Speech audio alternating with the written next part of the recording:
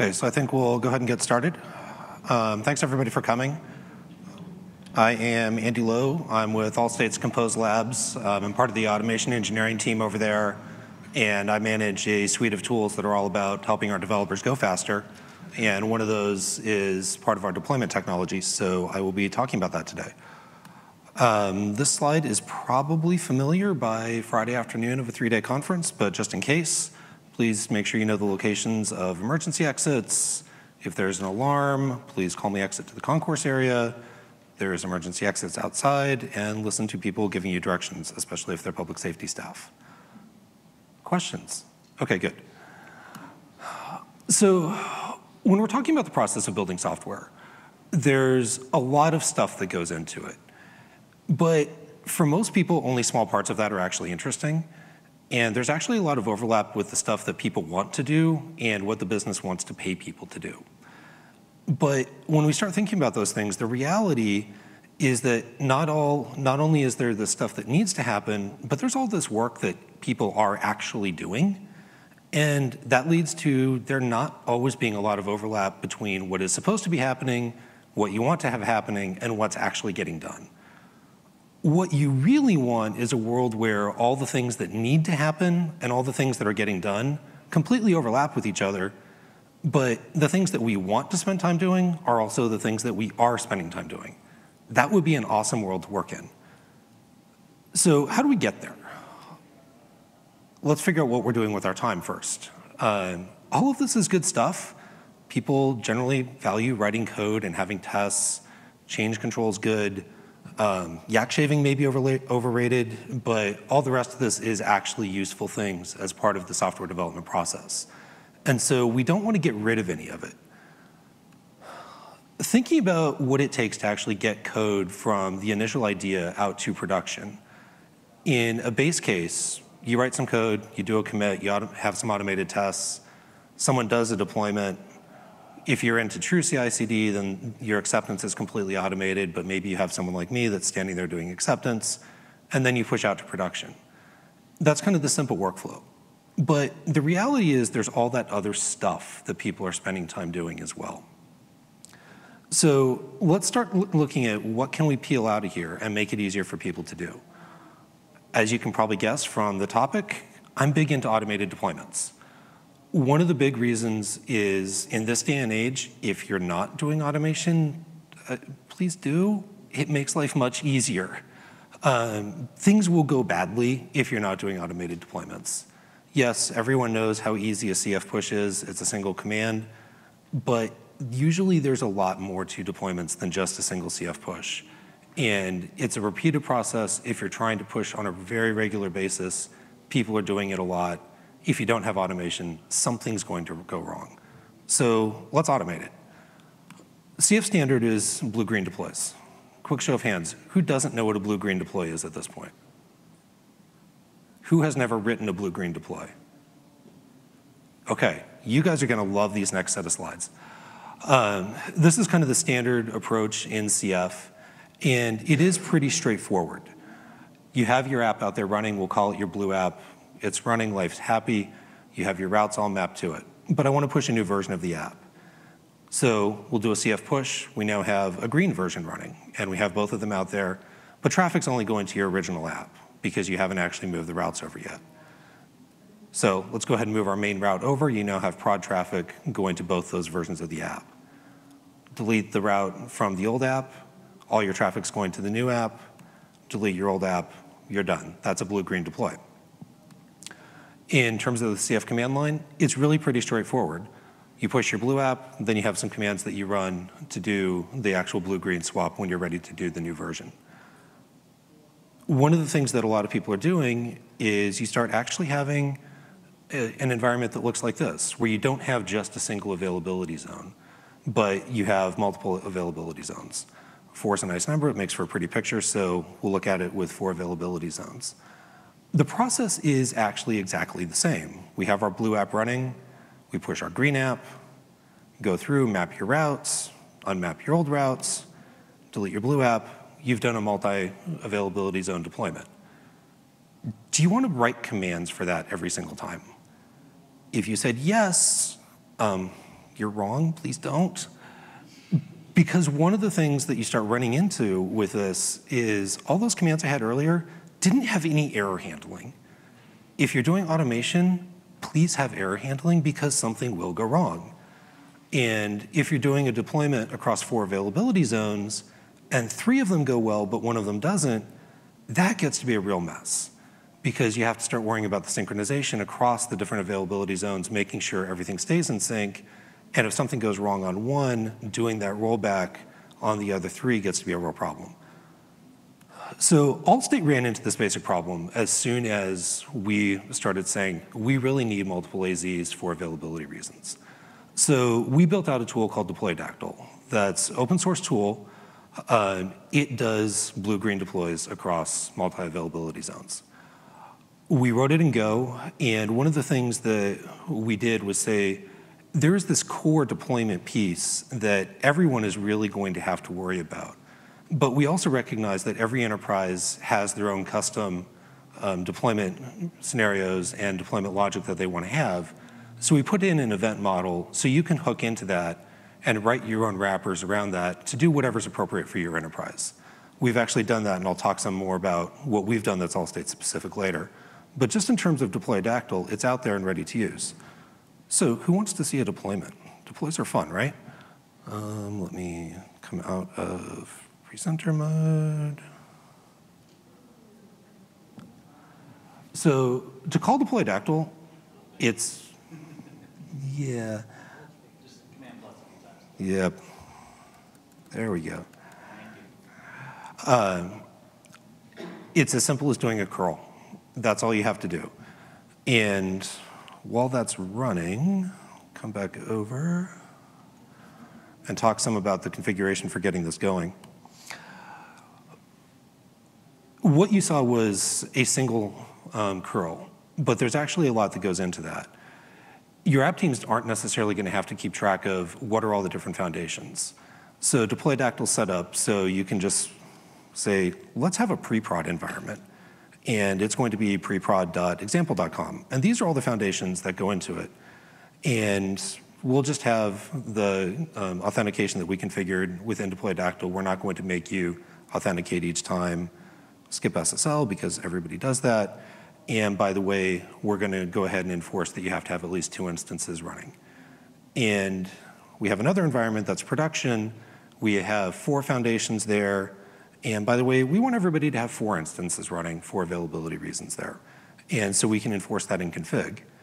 What that then ends up looking like for your app devs is they just do that curl.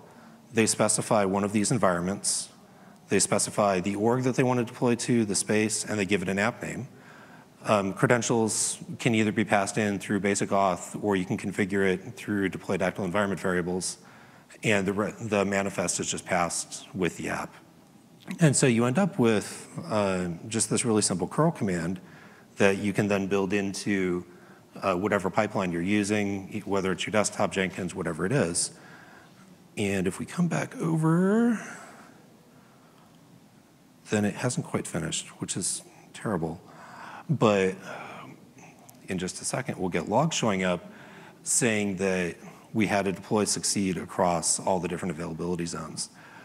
One of the things that I'll talk about in a minute, and you probably saw in that curl, is this health check endpoint that is another thing that we pass in. And rather than wait for this, we're just going to keep going. You guys can come look at my screen later and trust me that it happened. But within the event model, it gets to be pretty simple to set up these event handlers. They're just Go functions. You write a Go function, you register a health check, or you register an event handler with the handler manager, and you're good to go. We have a lot of different type events that show up. We do things like events on push complete. That's push on a single AZ, not necessarily all of them. We also have events for deploy start and stop, deploy finish. We treat success and failure differently because you might want to take different actions based on those things. So there gets to be this really robust set of things that happen within the deployment process that you can hook into and take different actions at different points. So let's talk about health checks some. Cloud Foundry within it has the idea of a health check built up. It'll do a quick health check that really is just saying, is my app running? Is it sending a response if I ping it? And am I getting traffic back from it? That's all well and good. It makes sure that your app is live. And that's a pretty cool thing. But there's a lot of health checks that might go beyond that, because if all your app is doing is sending back a 500, well, that's actually not an app in a functional state. Yes, it's live, so you probably don't want CF to actually get in and do a restart on it every 30 seconds, but it's not a useful thing. There's a lot of things that might cause that, whether your app is just flat out down, you did something like do a deploy to prod and you forgot to open up a firewall rule, because no one would ever do that, but just theoretically you might. Or you forget to update a configuration setting, you added a new feature that requires you to connect to a different database, and you put in your non-prod credentials in your prod environment, and suddenly you can't connect. So one of the things that we've built in is this idea of saying, as part of that blue-green deploy, let's actually run a health check on your app before we actually complete the deploy. And we'll check and see, is this app in a functional state? So that's what that endpoint that you register is, and Deployadactyl will call that. What that ends up looking like is on the push finished event, then we call the health checker, and it goes out and calls that health route on every single one of the green apps. And again, you'll notice this is before the routes have been mapped over to the blue app. So before this app is taking any prod traffic, we're doing the health check to see, is this app actually in what you define as a functional state? Not just did the push succeed, did the app start, but is it working the way you want it to work? If it fails, we get back something other than a 200. It's trivially easy. We just delete the app. And you go about your merry way fixing it. Your users never notice the difference. It just looks like a failed deploy. But because we're doing this as part of the blue-green process, we never took down your original app, and so your users never have an outage. If it does succeed, that's great. We just continue with the deployment process, and life goes about its merry way. So once we've started building out this automation, then we get to this cool place where all of a sudden we have a lot of that work that people were doing before has now been automated. But we still have a lot of things that people are doing manually. So that's where the event systems gets to be really pretty powerful. One of the things that we've started doing is saying, on every successful deploy, let's run a security scan. And that can be whatever kind of scan you want. We've done static scans, but through that event model, you can go out and run whatever you want and say, does this app actually meet whatever security criterion you have in place in your organization? You can do things like run that on each non-prod deploy and then know by the time someone pushes to prod whether that artifact has been through your security scanning process. And so is it actually something you want running in your environment?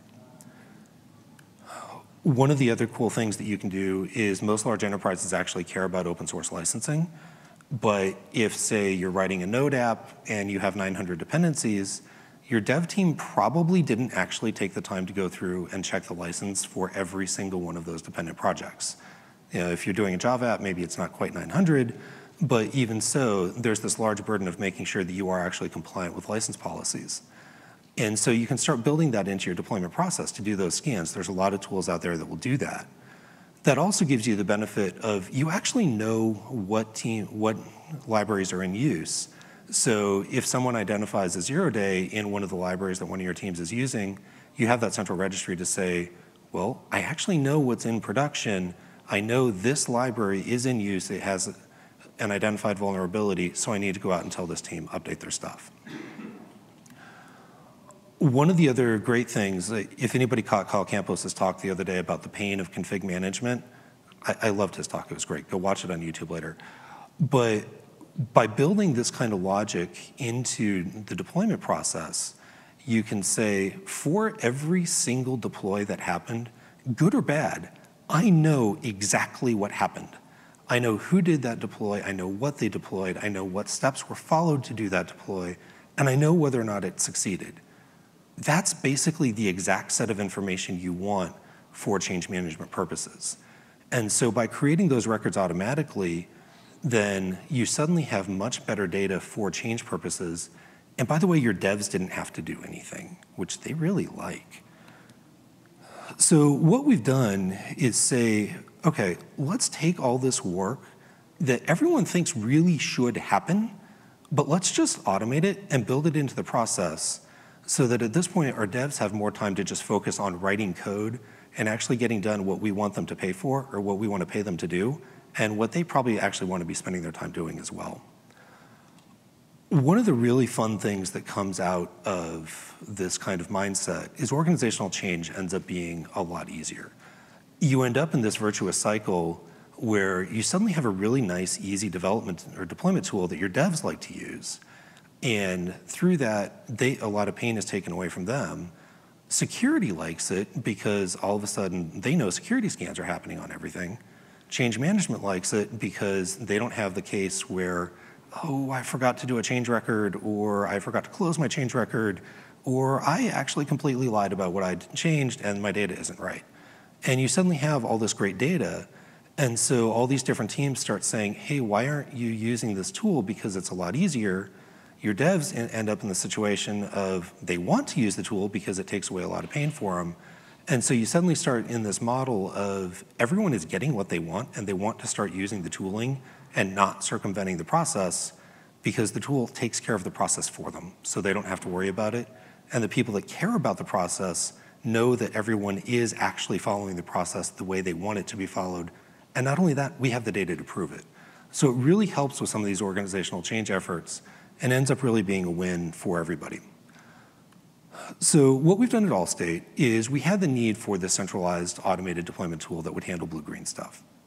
We built out Deployadactyl, but on top of that, we built a wrapper around it that we ended up calling Conveyor. And it handles all of the Allstate specific stuff. That's our change management, a lot of the metrics that we track around deployments.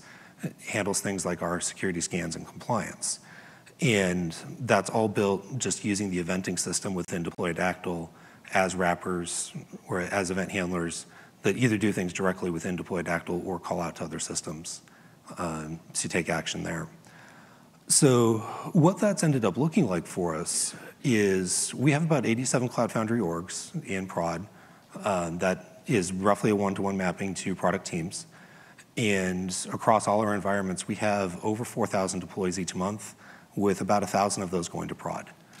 And so if we were to ask people to go through all of those steps that I laid out manually for every single one of those deploys, it would be painful and would basically suck for everybody. About a year ago, our security team came to us and said, we want everything that goes to prod to have a security scan. And we said, great, everybody's doing that, and no problem, we've got it covered. They said, sure, prove it. And we went back and looked and said, let's look at the scale at which we're deploying and look at the tools people are using, and found out that we could easily prove that only about 32% of people actually had deploys going to, or had security scans on every prod deploy. Now, let me be careful and say we had proof of that and then realized we didn't want to spend the time to actually go out and prove it for the remaining, 78%, because that sounded painful. So we said, let's go ahead and introduce security scans into the deployment process. We built that in, and basically overnight, our number jumped to 92% that we could very easily prove had security scans going. And there were some caveats on that where either something wasn't using the tooling and they really should have been, or a scan failed for whatever reason. And so that's why we're not quite at 100%, but we're working all the time to get that number up. One of the other really cool things that came out of that is we've gotten into this mindset where this is a graph of deployments to production over a month, where every bar represents a day. And you'll notice there's this pattern of 5 days where deploys happen and 2 days where they don't. You can guess people aren't doing deploys on weekends anymore. Teams love that because we have the automation in place and we know that these deploys are going to go smoothly, that everyone is really comfortable with this mindset of let's deploy to prod during the week when teams are there. Sure, it's prod. Users are hitting these systems actively, but we're not going to bring them down because we have the systems in place to say this is a secure deployment model and it will work. So it's been great for our dev teams because they now have that comfort to do that kind of thing. And it's great for the sake of everyone else too, because now they have the data to say this is actually working. So if you're getting anything out of this, just automate your stuff. Let your systems take care of things so your developers don't have to. They will be happier. You will get better data out of it. You'll have better processes, and everyone will actually prove that things are working the way they want to. Deployadactyl is open source. We would love contributions from the community. Send us pull requests. Send us questions. So that's it. Any questions for me? Yeah. Are there any third-party tools you could use for this, and why would we not? So the question was, were there any third-party tools we could have used for this? There are a ton of third-party deployment tools. The reason we ended up building our own is we couldn't find anything that would do what we wanted to for multiple foundations when we got started. I know the technology is progressing, and if you look at things like the demo from the keynote yesterday on the CF Better Push, that's going to be really cool technology to see how this would fit into there. But when we built this out, there was just nothing else out there that would do the multiple foundations the way we wanted it to. Yeah. You also have data scheme changes together with the applications. How do you rollback? So the question was, do we have data schema changes with deploys? No, we don't. That'd be awesome, wouldn't it? Sorry? That would be awesome. We will take a pull request to do that. I think the community would love it. No, that is absolutely a weakness in the product right now. It's something we've looked at how we can do. We don't have it solved yet. Anything else? Yeah. Do you have any tips for configuration management across multiple foundations? The question was, do we have any tips for configuration management? Check it into Git or your repository of choice, do 12-factor and make that part of your deploy where people are building that into their manifests. And that's actually one of the beauties of the system is they can take that config and we guarantee that we deploy the same code and the same config across all different systems. I think he's talking about the foundations themselves. So was the question on foundations themselves, or did I answer the question? Well, kind of. So I'm thinking, like, say you have, I don't know, a different region variable in one foundation and then something else in the other, so you want to parameterize it between two manifest files and kind of make it generic so you can put in some parameters and loop over each foundation. So in terms of doing different parameters across foundations, we've basically told our teams that's not 12-factor and you shouldn't do it. We've had, I think, one identified use case where we were kind of on the fence about saying, yeah, maybe that's actually a good idea to do it. And it was integrating with a third-party tool and how that tool worked. But in general, we've almost always come down on, no, just don't do that. You might come up with some exceptions, and you can always build in logic in your code that says, if I'm on this foundation, do it this one way. But one of the principles of 12-factor is you want the same deploy everywhere. And so we've said in general, if you want different configurations on different foundations, build that logic into your application. We've gotten some pushback from some teams on that, but that's the approach we've taken so far. Okay, thanks. Anything else? Cool. Thank you all for the time. I appreciate you coming.